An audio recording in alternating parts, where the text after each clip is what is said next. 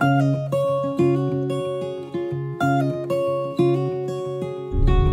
today we are going to Playa Buye, and it's a family beach, and so this is the entryway in.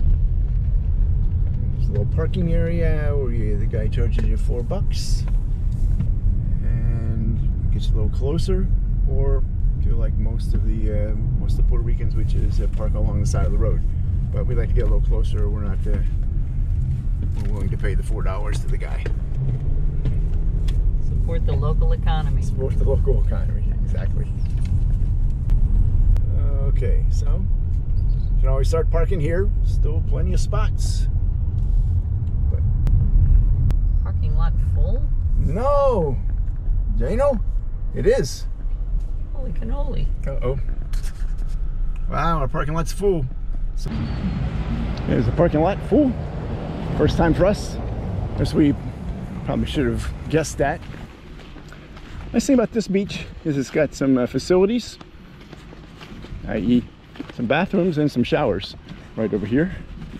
And as far as we've seen, they aren't bad. And they're free. Yeah, this is the start of a hike. Going down this sort of neighborhood road, but it goes into the little hiking trail. But here we are, Buye. Uh-oh. Uh-oh. No! Frappe place to counting on for lunch. It's not open yet. Hopefully they'll open in a little bit. Otherwise, we'll be... I know. Otherwise, we'll be eating here in the real restaurant. But got some shelters here. I don't know if you have to reserve them in advance.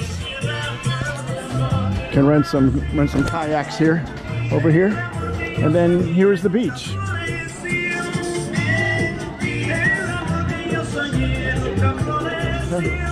So let's go find us some shade.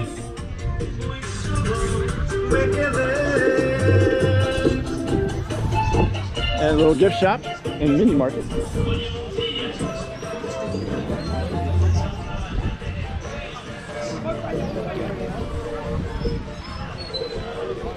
So it's about 11:45 on a Saturday, and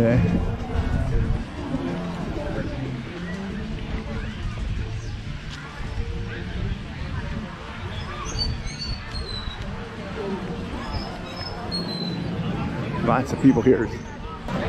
Beautiful, beautiful, calm water here. Super, super nice. All right, let's see if we can find our spot. Yep. Oh, here's the beach. Pretty big beach, actually. Well, lengthwise. And as you can see, the water is super, super calm here. Again, on the west coast, where the water is definitely calmer than the Atlantic, the north side of the island. And there we got Sa sitting there. Good luck. The frappe place is open.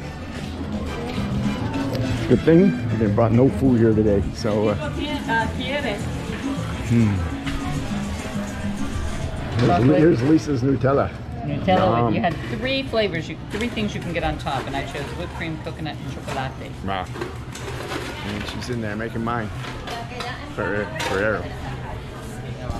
How is that frappe there? Oh, it is so good. Wow, look at it. So refreshing. Can I get a little sip of it?